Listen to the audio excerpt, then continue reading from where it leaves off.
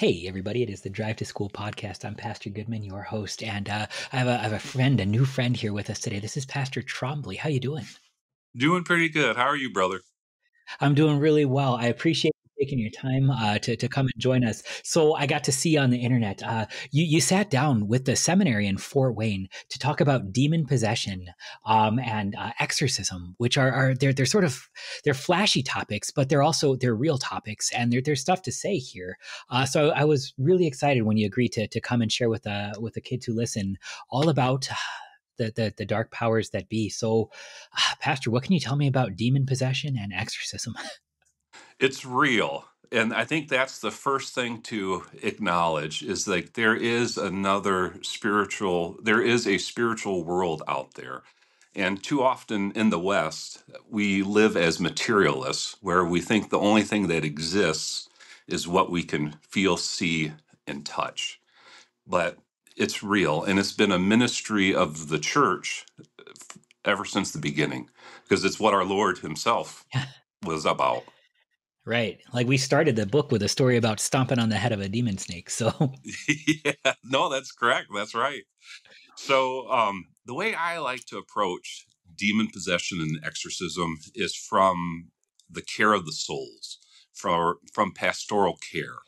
And so I think that helps because a lot of times, like in Hollywood, like you look at exorcist movies and everything like that, they kind of mhm. make it like this big spiritual firework type thing where you get to see the demons act and they portray Satan as having like all this authority, and then the poor church can't do anything, Mhm. and we got to do all these other things rather than it really being about Jesus.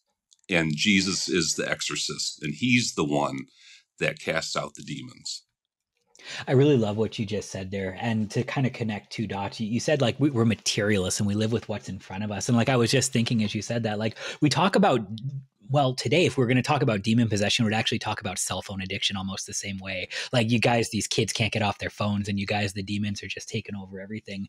And then when you talked about Hollywood, you say you get to see the demons do stuff. Like we actually need the sort of secondhand confirmation that this is real outside of God's word. Look, a kid just vomited something green. But you actually made this then wonderfully terrifically boring by letting us actually just find the comfort and promises of Jesus. Talk to Yeah. me more about like how exorcism actually looks in light of, well, just Jesus. Well, exorcism, the way it's popularly portrayed is like it's like a 12-round boxing match between the Mm-hmm. exorcist and the demon. And so in popular thought, it's like, okay, I'm going to go and I'm going to have this fight with this demon, and then it depends upon my holiness, my righteousness, and my faith, and if I'm strong enough, then I can get the demon out. And that's Mm-hmm. totally not what the scriptures talk about. It's actually bringing Jesus into the confrontation with the demon, and it's allowing Jesus to exorcise the demon. And so it has nothing to do with me. It has nothing to do with any exorcist or pastor or Christian. It's all about Jesus. And so if it was just up to like you and me, according to just us as human beings, we'd have no chance to cast out any demons whatsoever. But because we come in the authority of Jesus, which he gives to his church, to all believers, it's his authority that is actually what's operating in an exorcism. So, what then does an exorcism look like? And so, if you're to break it down into its parts, the exorcism is prayer, and that prayer is just, Lord Jesus, please deliver this person from these demons that are afflicting him. Please cast these demons out, and please don't let them return. And so that prayer, then, however it looks like, because there is no like magical formula, because that's the other end, the extreme Mm-hmm. that people can go into. So you either have the one extreme of it's the priest or exorcist pastor in his holiness, or you go to the extreme of there's some type of formula that I got to do exactly. And then exorcism becomes like a magical ritual in a way. And so if we focus on prayer and we're just praying to Jesus to ask him to deliver this person, and then you also have an example of St. Paul in the book of Acts when he casts the demon out of the girl that is following him. And he just says, in the name of Jesus Christ, I command you to come out of her. And so then you also have where the apostles couldn't cast out a demon. They failed in their exorcism. And so Right. they're like, Jesus, why did we fail? And he's like, well, these only come out by prayer and fasting. So those are the three things. You have the command in Jesus's name, you have prayer, and then you add fasting to that. And that's what exorcism is. But it's all about Jesus, though. You contrasted it with magic, and somebody told me once, magic is always like, no matter what sort of book or movie or real life thing you're talking about, magic is always, how can we manipulate something we can't see to get something we can see? And so it's always sort of like, what can we do to get something? Whereas if you leave this actually in God's will, it's a safer place to be, because we want exorcism sort of by our sinful nature to be our doing, because we don't want the demon there. But then when you get to recognize Jesus doesn't either, and he's better at this than you, then all of a sudden it's like a freeing thing to say Christ has already conquered the power of the devil by his death on the cross, and he will manifest that victory in your life simply by his presence. So Yeah. I guess kind of moving it forward then, how do you know you might need a exorcism? Well, there's a lot of signs for demon possession. So if we just start out with like looking at the scriptures, like when Jesus encountered a demon possessed person, like what were some of the signs that they had? And so you had some of them that were mute, some of them that were deaf, blind. You had episodes where the demon would throw the person on the ground. You had the foaming of the mouth. Then you had extraordinary strength, like the man that was in the cemetery where they had him chained and he was breaking out of the chains. Then you have also knowledge of things that the person shouldn't have knowledge about.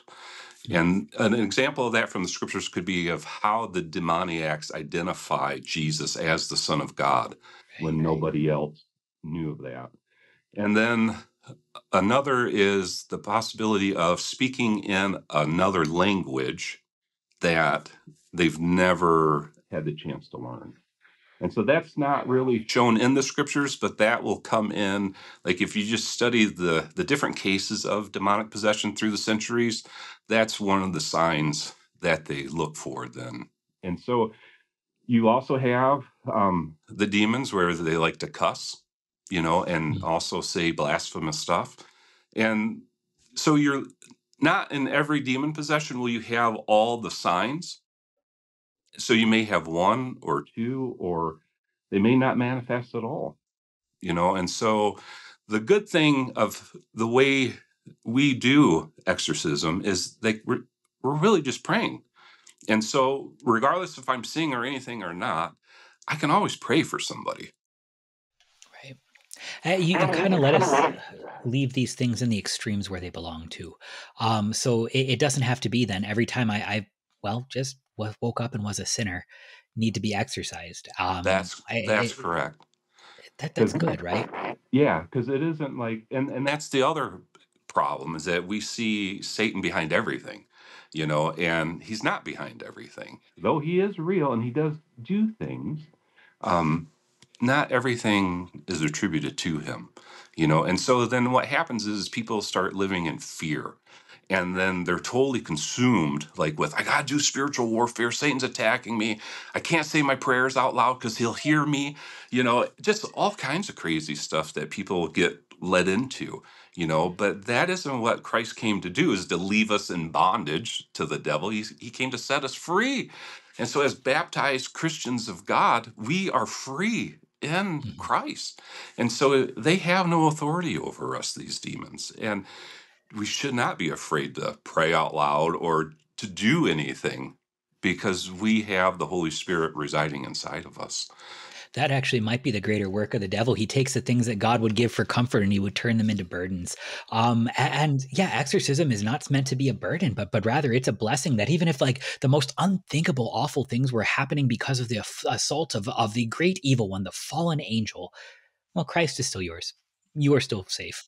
He will Yeah. still conquer the enemy, and he can leave us with that. And so, if you happen to be a kid and this is something like there are dark things out there and you feel a little too close to it, what do you do? You pray. You can say Mm, the Lord's Prayer. mm, Thy kingdom come. What's interesting with that petition, thy kingdom come, if you look at Jesus' sending out of the 12, and then you also, if you look at his sending out of the 70, one of the evidence that the kingdom has come or is coming to the people they go to is the casting out of demons, that the demons are being removed from the people they are hurting. So when you are feeling evil or you're feeling something like that, you can pray the Lord's Prayer and deliver us from evil.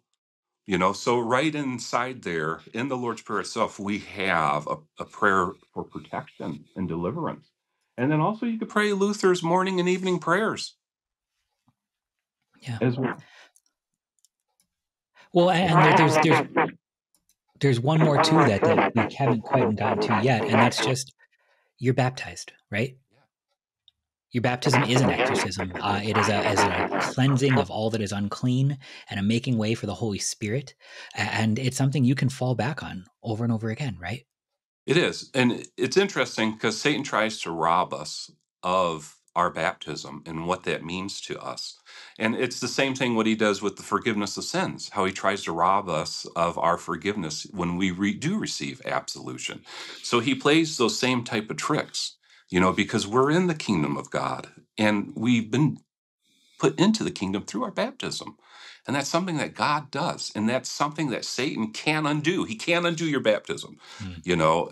And so that is a thing that we can turn to during those times.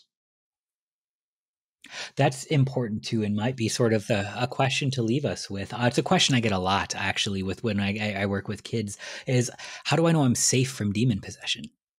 Mm. So demon possession can't happen like, say, if you're just walking down the street and you sprain your ankle. So it isn't like we can just walk down the street and all of a sudden, bam, we're demon possessed. There has to be a way that you open yourself up to that. And that Mhm. usually tends to happen like through the occult. And so when you go seeking spirits, when you go seeking to look at these different things and to participate into that, then you open yourself up for them coming in. And so a really good story of this example would be the real story behind the movie The Exorcist from the 1970s. And so in the Hollywood movie, it was a little girl that got possessed. But in real life, it actually was a Lutheran boy who got possessed. And Mhm. his aunt, who he was close to, was a spiritist. And so she practiced trying to communicate with the dead. And so there are no such thing as ghosts. Ghosts are nothing but demons in disguise. But you do have a whole section of people out there who do believe that you can communicate with departed spirits, which the Bible totally forbids. So she was communicating with spirits and she died. And so he got a hold of her Ouija board and he tried to contact her. And what ended up happening was is he ended up getting possessed through trying to contact her. And then from there, um, it proceeds where he had his Lutheran pastor come, and the pastor unfortunately approached it from a parapsychology point of view. So rather than approaching it as a pastor with God's word and sacraments, he approached it more like, I'm going to observe this phenomenon and then I'm going to try to answer it like from a materialistic, natural point of view. And so at first the pastor thought the little boy was conning his mom and grandma, like he was just putting one over on them. And so he had the little boy come and spend the night at his house. And so he wanted to observe him. Well, when the boy was there, then there was different phenomenon that happened. And then the pastor's like, no, this is actually real. And he's like, you got to take this to the Roman Catholics. They deal with this. So when I first read that story, I'm like, time out. Like, why are we outsourcing this? We don't need to outsource this to the We can Roman do this. Catholics. It's just like we have the gospel, we Mhm. have God's word, we have prayer.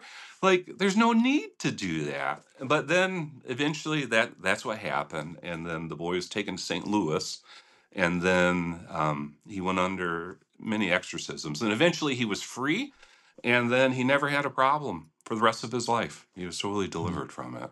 And supposedly he went on to become a NASA engineer. So it's pretty interesting. So all that to say though is don't go into the occult. Be careful of like paranormal investigators, because like ghost hunters and that type of stuff is very popular. And so, what those guys are doing is they are playing with demonic spirits, and then they use mediums to talk with quote unquote human spirits, which they're doing something that the Lord totally forbids them to do, is not to contact the dead through mediums or anything like that. So, a lot of people can get into problems through that type of stuff. So the best thing to do is stay away from it.